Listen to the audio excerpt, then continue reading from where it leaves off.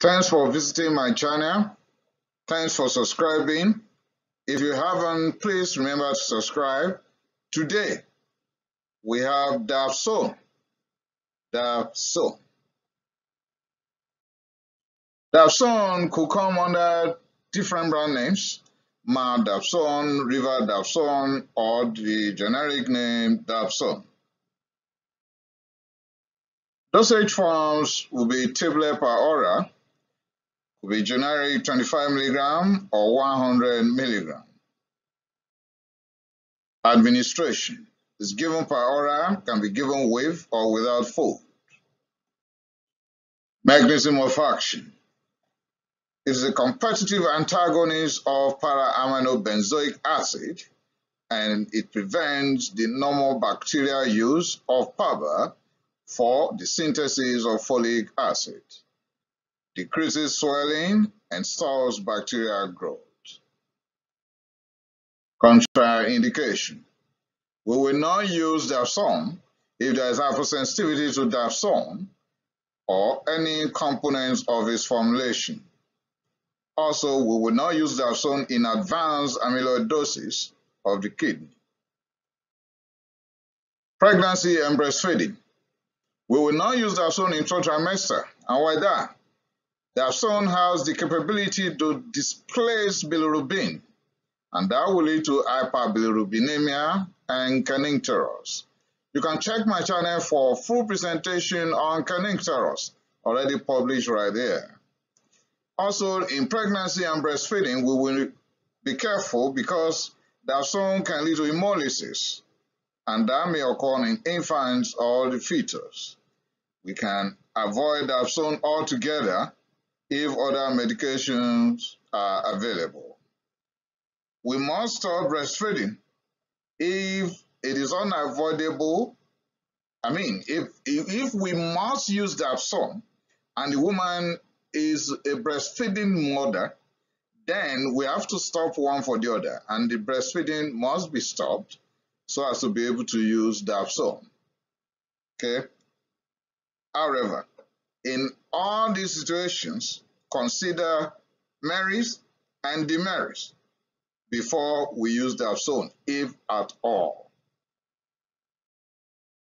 Uses of Dapsone. For treatment and prophylaxis of Hemocystic urogenital pneumonia or Hemocystic carcinopneumonia in HIV, prophylaxis against Toxoplasma gondii and encephalitis, in relapsing polychondritis and immune thrombocytopenia.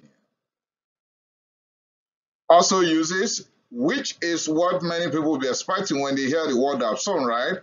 That is leprosy, Mycobacterium leprae, either Paucibacillary or Multibacillary. Somebody is asking, how do you mean Paucibacillary and Multibacillary? Well, in a bit, you will know more, but you should guess. Pauci something small, multi something multiple, right? You know more in a bit. Also useful in Dermatitis herpetiformis, severe aphthous ulcers, and Pemphigus vulgaris. So dermatologists will make use of Dapsone.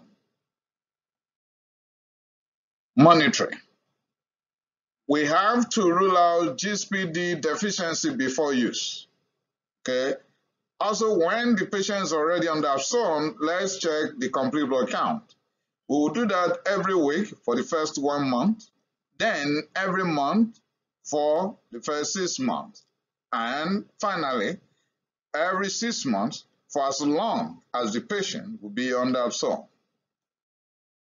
Still on monitoring, know what the reticulocyte count is, the clotting profile, the glucose level, the liver function test, the bilirubin, haptoglobin, lactose dehydrogenase, then hemoglobin A1C. Drug-drug interaction. I will leave this to my colleagues in pharmacy, so have that report conversation with the pharmacist or clinical pharmacologist. He will be able to guide you on whether or not you can combine Dapsone with those medications you are taking right now or you intend to take later on. or your physician will guide appropriately. Warnings. There might be massive hemolysis if we are not careful enough to rule out glucose-6-phosphate dehydrogenase deficiency before use. And when there is impaired liver function, we will never use Dapsone. Also in cholestatic jaundice and hepatitis, there may be problems. There may be fetal hematological problem or problems, like aplastic anemia, agranulocytosis, and pancytopenia. Still on warnings, be careful because we may run to hypersensitivity reaction or reactions, like Stevens-Johnson syndrome, toxic epidermal necrolysis, toxic erythema, erythema multiforme, morbilliform reaction, erythema nodosum, or scarlatiniform reaction. Still on warnings, we may run to peripheral neuropathy and pseudomembranous colitis from Clostridium difficile or C. diff or Clostridium difficile if Dapsone is used for more than 2 months. Please treat anemia before you start Dapsone. Please and please. Warning will not end without emphasis on glucose-6-phosphate dehydrogenase deficiency again, because we may run into hemolysis and methemoglobinemia. In anyone with history of sulfur or sulfonamide allergy, like allergy to Bactrim, to Septra, to Septrin, to Lysis, please don't use Dapsone, please. Although someone will ask, what's the business? I'm allergic to Lysis, it's just a water pill. Why can't I take Dapsone to handle the leprosy? Please don't. First impression of diabetes mellitus control is very possible. And why that? Hemoglobin A1C level will be low. Why will it be low? Because there will be a drop in the survival rate of red blood cells. And remember, hemoglobin A1C is a factor of the red blood cell that would have lasted for 3 months. Adverse reactions. Hemolysis is likely going to occur, but we can quickly know that that has happened. You might see that hemoglobin level will drop, hematocrit will drop, red blood cell count will be at the lower end, then haptoglobin will drop, while bilirubin will rise, reticulocytes will rise, and of course LDH. Still on adverse reactions, like I've alluded to before now, we can run into granulocytosis, leukopenia, and pure red aplasia, and we know all these will lead to serious problems. Still on adverse reactions, like I've said earlier, sensitivity reactions, okay? Stevens-Johnson syndrome, toxic epidermal necrolysis, erythema multiforme, and so on can occur. Phototoxicity, increased heart rate, fever, headache, insomnia, even psychosis and vertigo could all be part of the adverse reactions as a result of Dapsone usage. Now, a big problem.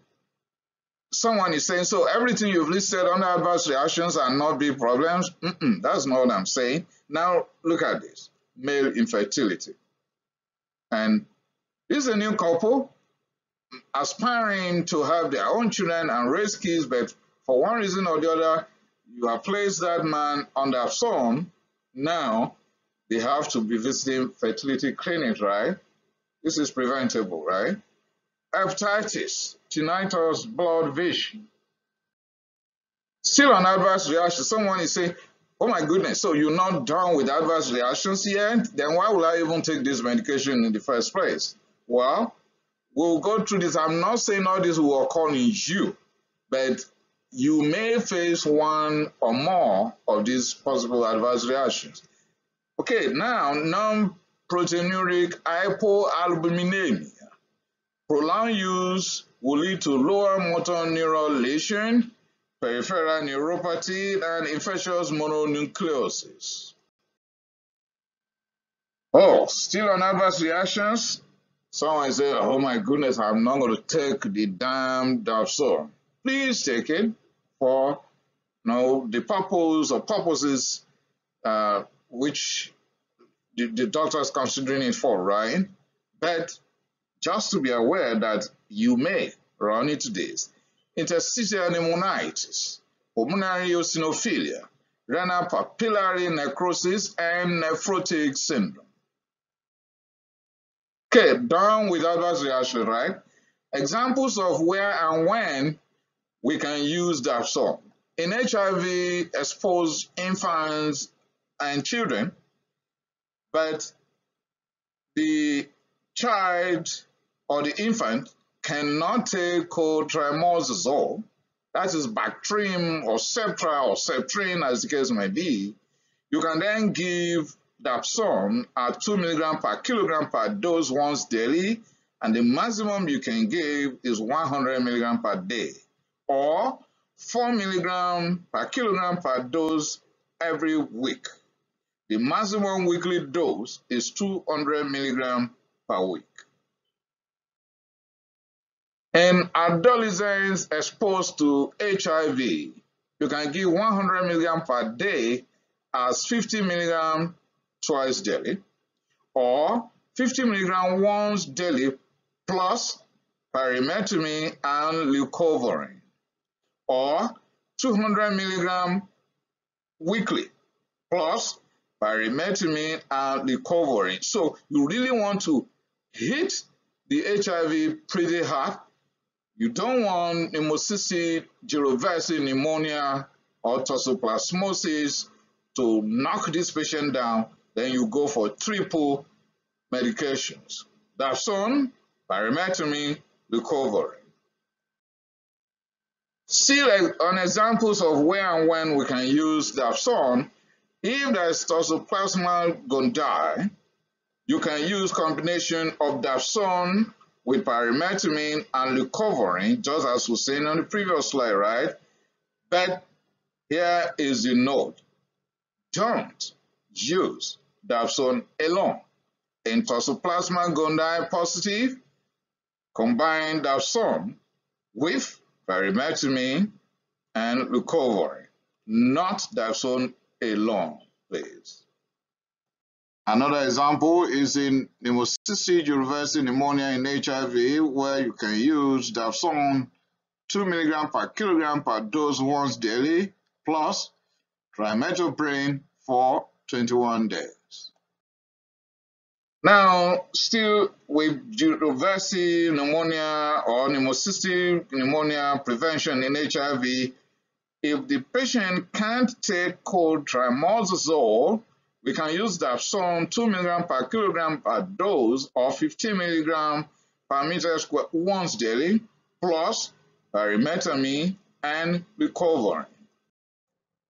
Finally, I know some, once they Google and find Dapsone, they'll be expecting me to talk about leprosy. And of course, I cannot close this presentation without that. So in leprosy, otherwise known as Hansen's disease, if we are dealing with Paucibacillary or tuberculoid leprosy, we can use Dapsone once daily for 6 months. In that case, we combine Dapsone with rifampin.